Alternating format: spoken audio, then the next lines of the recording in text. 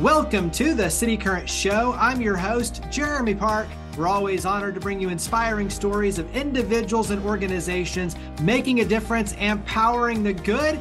And we love talking about workforce development, collaboration, poverty fighting, and so much more. We're honored to be joined by Jared Barnett, CEO of Slingshot Memphis, and also John Martinez, Vice President and Director, Program Development with MDRC. And we'll talk all about what that means, but how are you two guys doing? Hey, doing really well, Jeremy. Thanks so much for having us on today. Doing great, Jeremy. Really appreciate the opportunity to speak with you. Absolutely. So let's start, John, on your end, because we'll talk about national, we'll talk about local, and we'll talk about this collaboration. So John, on your end, give us a little bit of background, because really cool what you all are doing when you talk about research, development, partnerships, but go ahead and describe the work you do with MDRC. Sure. I would say, just to keep it really short and tight, MDRC is a nonprofit, nonpartisan education and social policy research firm and intermediary. We've been around for 50 years. And in a nutshell, our focus is on building evidence and using that evidence to inform and improve public policy and practice. And that's exactly what we're doing in partnership with Slingshot. Absolutely. You all have offices from New York, DC, LA, all over. And so talk about kind of the team and that side on your end in terms of what you look for and how you operate. Give us a little bit more of a deeper dive on that side.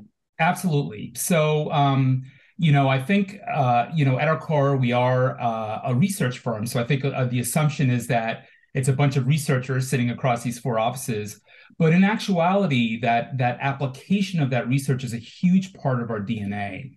So about a third of our staff are actually not researchers by training. They're program operators or administrators. They're former teachers. And so across all of the policy domains that we work in, we have the folks building evidence, and then we have the folks that really understand in a deep way the systems that could really benefit from that evidence building. And that allows us to really develop actionable plans around how do you apply that evidence to really make a difference in terms of policy and practice. I think all that is the perfect parlay over to Slingshot Memphis when you talk about research, evidence-based practices, action plans, so much more. So Jared, go ahead and give us some background on Slingshot Memphis. Yeah, thanks, Jeremy.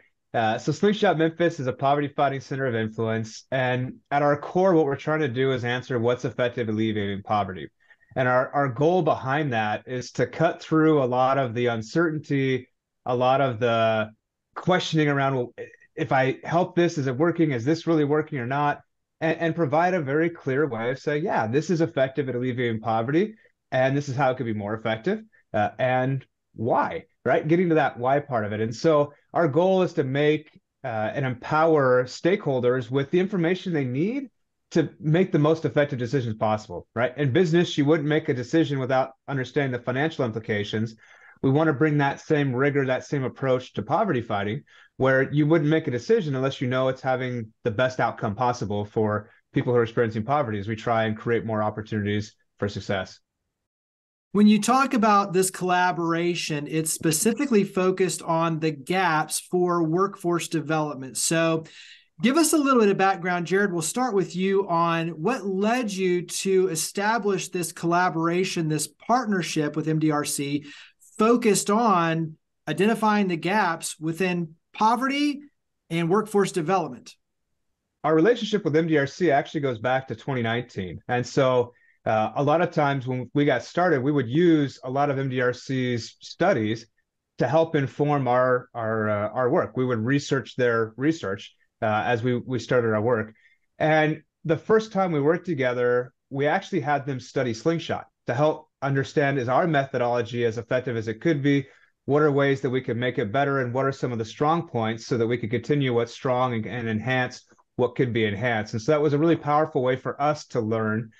Given that we go and study other organizations' effectiveness, we wanted to do that ourselves. And from there, we realized that we had a unique opportunity to couple our unique strengths to try and do something in Memphis to help the ecosystem here. And through the course of looking at Memphis, understanding what each of our organization's unique strengths were, we felt there was a really powerful opportunity that we could assist in workforce development but specifically for workforce development for people who are experiencing poverty, which is often an overlooked kind of segment of the population when it comes to workforce because they tend to be the hardest to serve. And so we felt like because of our, again, our focuses and the synergies, using that fun word, that we could really do something unique here, again, focused uniquely on people who are experiencing poverty and their workforce barriers and the things that they would need to really benefit from the economic development in Memphis.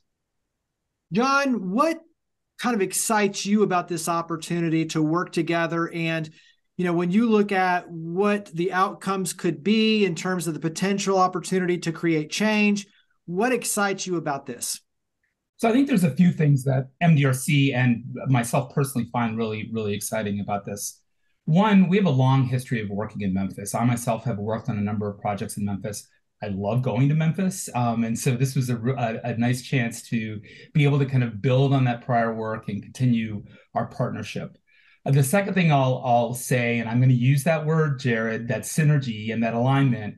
I think there's a lot of synergy and alignment between our mission and our goals and Slingshot's mission and Slingshot's goals. And our two organizations just complement each other so well. And that's not always easy to find. And I think we were really, really excited about that. I think a third thing is it was an opportunity, and we'll get more into the details, but it's an opportunity to combine building and using data and evidence to develop solutions that are going to directly benefit Memphians experiencing poverty. And that's something that's really exciting. There's an opportunity to elevate the voices of participants themselves that are navigating the systems to ensure that their experiences and their perspectives inform the solutions. That is such a key part of this project. And as Jared noted, it's often overlooked. And so we want to meet the participants of these systems where they are, build on their strengths, and reduce the challenges so that they can be successful in kind of navigating these systems. And then the last thing I'll say is I think it's building on all the exciting things that are happening in Memphis right now. And we'll talk about that in more detail. But the reality is with all of that opportunity, there has to be a focus on actually getting initiatives launched. That's just the reality. Anytime you have things like this going on, we all understand that when you're in the midst of this, the focus really has to be on kind of getting the things off the ground. And it's hard to take a step back and think about things like alignment and who's benefiting. And I think we, through this partnership, are in a position to play that role of being able to take a step back. And we can do that in tandem with all the good things that are happening in Memphis and really amplify that success. So I would say, in a nutshell, those are the things that excite us most about this opportunity and this partnership with Slingshot. Yeah, let's stay on that word opportunity, because I want, Jared, on your end, and then John too, to piggyback on this. But there's a lot of opportunity youth, when you look at those who have the potential to be able to take advantage of the jobs and these careers that are coming into Memphis. You have the opportunity of all the investment that's being made in workforce development, job creation, and all those. And you have a lot of investment with federal dollars and state and local dollars that are being poured into opportunities to create these pipelines. And so there's a lot of opportunity there, but it's how do you close those gaps? So Jared, when you look at that word opportunity and kind of the definitions that I threw out there, how do you kind of paint the picture around all of these opportunities? I think of this as we've got all this momentum, all of this energy, all these resources, right, being funneled towards workforce development. My fear is that if we don't actually know what we're trying to solve for, it's going to end up being a lot of effort, a lot of good intention. And 5-10 years from now, we're all going to look back and say, what happened as a result of that? Right? And that's not what anybody wants. But the challenge is that the more we talk to stakeholders across the community, the less we realize that people actually know why our employment pathway is not working for people experiencing poverty, right? We have 25% of our population of Memphis that's in poverty, yet every day in the news, you see companies complaining about hiring and retaining talent. And so if those pathways were working well, we wouldn't see that in the news. And so, but nobody knows exactly why. And so the opportunity I'm excited about here is that Slingshot and MDRC are trying to help fulfill, to maximize the benefit of these other opportunities, is why, right? Why are these pathways not working? And let's get a clear understanding of those root causes, because with that knowledge, we can then make sure that all the other efforts, all the other resources, all that intention is actually addressing the real needs.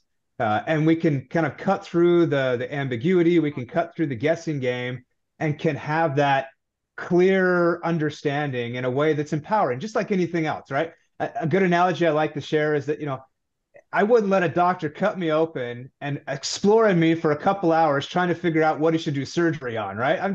Maybe he gets it right, maybe she gets it right, maybe they don't, right? I'm going to have them do all sorts of diagnostics, run the blood tests, like take the x-rays or CAT scans, whatever. I want them to know what's wrong with me before they go in and come up with a solution.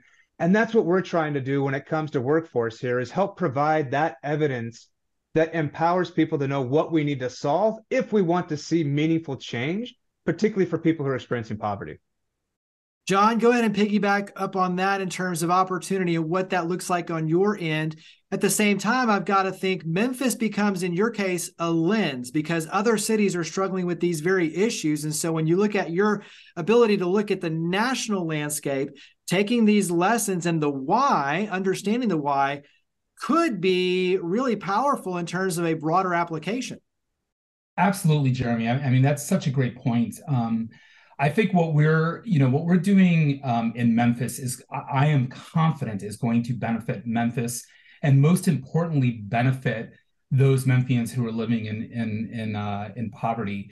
But from our perspective, this is also an opportunity to really lift up all the lessons that come out of this work and provide opportunities for other communities to really benefit from this. And so the ability to leverage what we're learning in Memphis and the approach that we're taking in Memphis, I think has tremendous implications for how we approach trying to tackle these very real problems that other cities are also facing. So a real opportunity for Memphis to essentially be an exemplar around the country around how to tackle these challenges and develop solutions rooted in evidence and rooted in the experiences of folks that are actually trying to navigate these systems. Jared, go ahead and talk about, where you are in this process, how the community can support the effort and get involved. Go ahead and dive into taking action. Yeah, so we've kind of divided the project up into 3 phases. So the first phase is kind of analyzing the data and really trying to get an analytical understanding of the workforce landscape, particularly, again, for people who are dealing with poverty. The second phase will then be around primary research, which will include not only getting the lived experience of people who are trying to navigate these employment pathways from a place from poverty, but also the various stakeholders that are providing workforce services, the jobs, the policies, the funding. And then the third phase is the action phase, right? So as John mentioned, part of it is not just understanding, but it's how do you apply that understanding? And that's where heavy collaboration will be a part of this. So how do we work with stakeholders to take what we've learned and make sure that's being addressed in these other workforce efforts that are going on, so that it's not one other thing to add on top of everything else, but it starts to fit into these other things where there's a natural home and ownership for that. And so it's exciting for me around that. And I think some of the neat things so far is that we're already starting to learn. And I think going back to what John shared, this is a unique model where we're not coming in and saying, we think this is the solution, let's test it out here in Memphis. What we're saying is, let us go learn what those problems are before we think about what the solutions could be. And so in this data analysis phase, we are looking at the population, understanding what are the demographics, what are the educational attainments, what is the employment situation, what kind of health factors are they dealing with, what are the different workforce services that are in Memphis, where are they located, what do they offer, what do they not offer, how is funding and other policies potentially influencing people's ability to access technical training that could lead to higher wage jobs, and how might those be being enabled, and what impediments might be there. And so it's neat to be able to start from with a blank sheet in a way, and really trying to let the data guide what we're learning and what we then go and do, versus coming in and saying, I think it might be this, let's see if that works or not. It's just a much more, for me, exciting way to really get at like what's happening. Yeah, well, just like in life, everything is way more complex than you think. And so, to your point, by asking the questions and coming in and saying, hey, we genuinely want to learn, and then be able to figure this out and apply to understand that why, really can lead to powerful outcomes for our community. And so, where would you encourage for each of you, where would you encourage us to go to learn more about each of your organizations, but also to specifically help lift this project? You can go to either of our organization's websites to learn about Slingshot, so slingshotmemphis.org or MDRC.org, and learn about our organizations. We are developing a website. So our project that we're collaborating on is called Memphis Works for Everyone. We call it MemWorks for short. And so the website we're developing is memworks.org, and that's where we'll share our approach. And as we develop insights, we'll share those on that website. In terms of ways you can help, connect us with organizations who are interested in workforce development. Any stakeholders involved, we want to be engaged with. We've talked to Ford and their philanthropic group. We've talked to TCAT, Southwest Tennessee Community College, Memphis Shelby County Schools, Greater Memphis Chamber. I could go on and on the organizations that we're collaborating with, because we know we're not going to be able to do this on our own, and that we want to be able to partner with them in that effort. We're still fundraising for this. So we have the funding to get this project off the ground, and we've made some great progress, but we continue to need support to continue to allow us to do the next 12 months of research and action planning, so that we can give Memphis that evidence base to know what really the root causes are that we need to be addressing. The other thing that I would say is, stay tuned, stay engaged, stay connected. We're really excited about what we're going to learn from this project, and we are confident it is really going to make a difference for Memphians who are low income, who are living in poverty, and we're excited about what's going to come out of this project. 1 in 3 opportunity youth in Memphis are living in poverty right now. So that's right now, that would be in the sense that we've looked at it from 18 to 25 years old. That's the population. 1 in 3 are experiencing poverty. Another thing we've learned is that when you look at the workforce services that are offered in the city, unfortunately, we're seeing a pretty high concentration in places like Midtown, East Memphis, downtown, that aren't very proximate to where those services might be needed the most. And so in some of the communities where they're needed the most, South Memphis, Westwood, Berkeley, those areas, there's very little that is available for those communities from a workforce development space, which would suggest that we might need to think about where are we providing those services, and how are we ensuring people have access to those. And so these are just some of the nuggets that we're finding so far that we're excited to package and lead into some really strong hypotheses of what those barriers might be. Well, definitely excited for what the future holds in terms of this study, the impact on the community, and so much more. And so definitely appreciate you both coming on the show. So Jared Barnett, CEO of Slingshot Memphis, John Martinez, Vice President, Director of Program Development with MDRC. Greatly appreciate you and your amazing teams. Thank you for coming on the show. Thanks, Jeremy. Really appreciate it. Thanks so much, Jeremy.